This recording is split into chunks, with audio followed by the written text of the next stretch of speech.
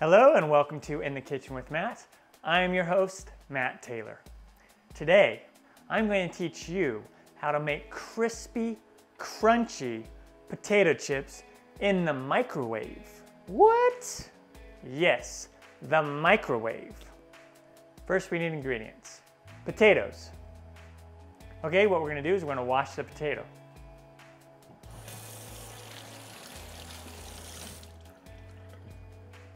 Next, what we want to do is we want to cut the potatoes into really thin slices. For this, I'm going to use a mandolin.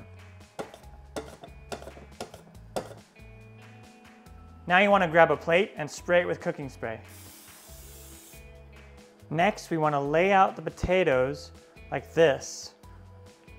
Add a bit of salt. Next, we microwave them on high for 2.5 to 3 minutes.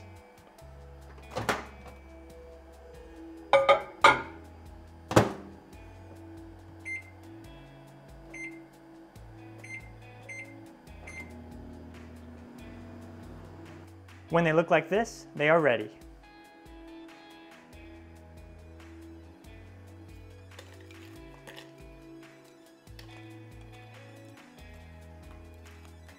And now for the breakdown.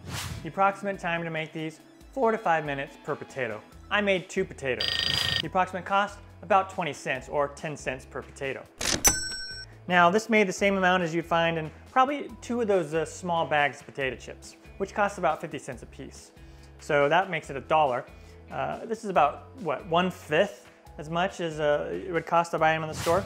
They don't taste the same, that's for sure, and I certainly will still buy chips at the store. However, these are simple, easy to make at home, and if you have some extra potatoes and you don't know what to do with them, make some chips. They taste great, and they're super crunchy.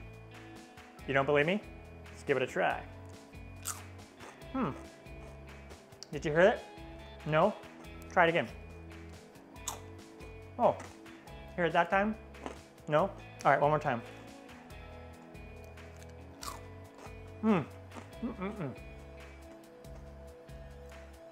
These taste great, they're easy to make, they're fun. So go out and make some. I'm Matt Taylor. This has been another episode of In the Kitchen with Matt. I hope you'll join me again soon.